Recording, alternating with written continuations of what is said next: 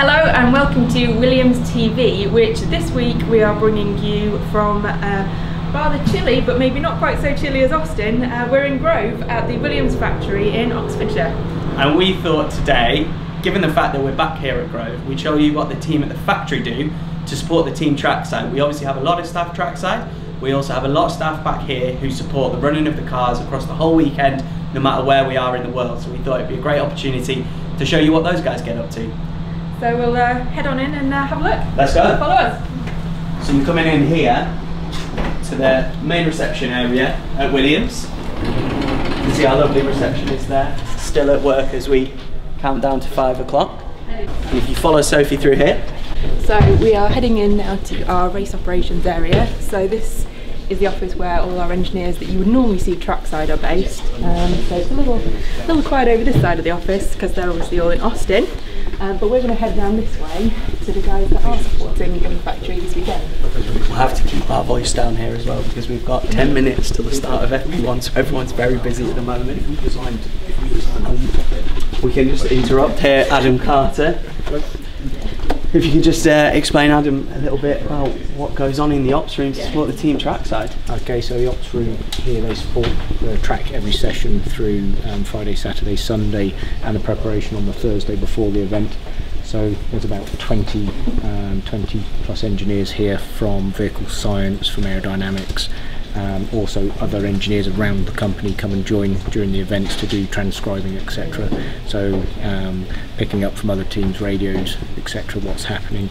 Also the race strategists work from here, so there's some race strategists out at the event but some here, so they also do all the traffic management when you hear about the drivers getting warnings about blue flags on cool down laps and fast laps, etc. That's all run from here. All these guys here. So how you obviously, these guys are communicating with those guys Trackside throughout every session. How does that work? How easy is it? Is it seamless? Yeah, very much so, using a lot of modern technologies. So you see all the guys with headsets on, so they're actually connected into the same intercom system as the guys are using at the track, so everything that's been talked around in the garage and the offices at the track, they can pick up here as well directly, and they can talk on the same channels and they listen here. On more local communications, they use things like Skype between each other, they use emails. Also they'll use video conference, etc. as required to go through, and if necessary just pick up the phone. Yeah, and how about the wider factory, because obviously there's not just the guys that are in here that are supporting the sessions, you've got the factory is 24/7, so in terms of reacting to, you know, if there's an incident on track, how does that work?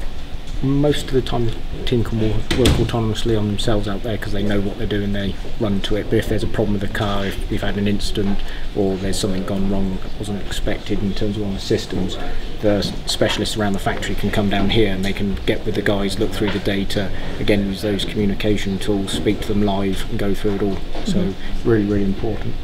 And we're closing in on 4 o'clock here in the UK, but 11 AM out in America.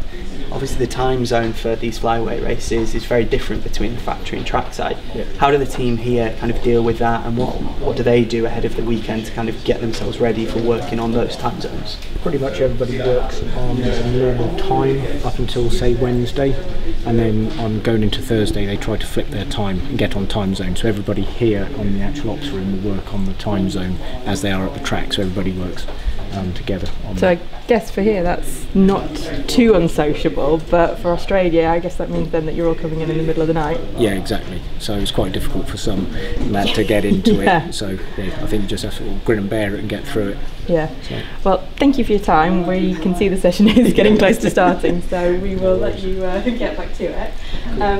We're going to just head over this way because we also have somebody else who's in the factory working this weekend. We have our development driver Jamie Chadwick with us. So Jamie, you're not just here to observe the session from the ops room, so just tell us about where you're going to be going in the next 5 minutes and what you do to support the team. Yeah, so I'm going to be sat in the dark room for the next few hours on the simulator. It does sound a bit weird, but yeah, I'm on the simulator. So fortunately at Williams they've got great simulator facilities. So yeah, I mainly do some correlation work between what they're doing at the track and what we're able to evaluate here: setups, tyres, aero balance, everything. So yeah, I'm sort of getting more and more used to sort of starting to sort of fit into that role now. So yeah, to be able to sort of cover these next few races is going to be quite exciting.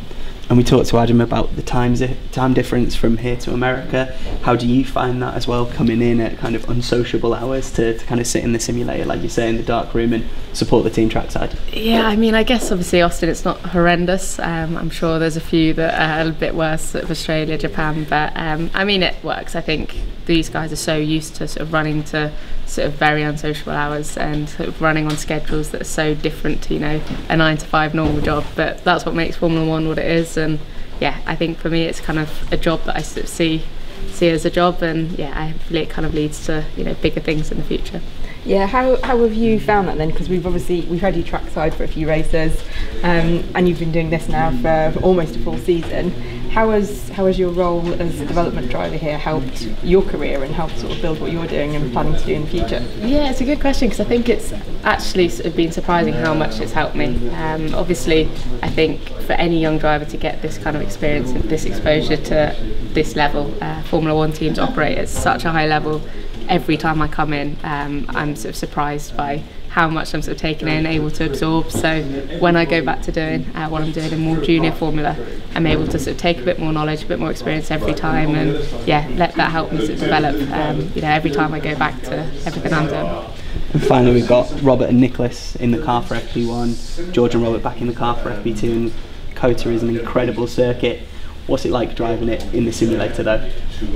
I mean, obviously it's not real life, but it is amazing. I think I'm glad it's not real life. It's a really tough circuit. I keep saying, even on a simulator, trying to string a lap together, it's not easy at all. The S's are unbelievable. I can imagine in real life that's insane. So yeah, I'm very jealous of them, but yeah, I've got kind of the next best thing being in on the simulator. Yeah, for sure. Well, we should probably let you get back to it, because like we say, the session is about to start and we don't want to be holding anyone up from doing their actual jobs. So thank you so much. And thank you. We hope you've enjoyed having a little bit of a behind the scenes look at what goes on here, and enjoy the track action from Austin.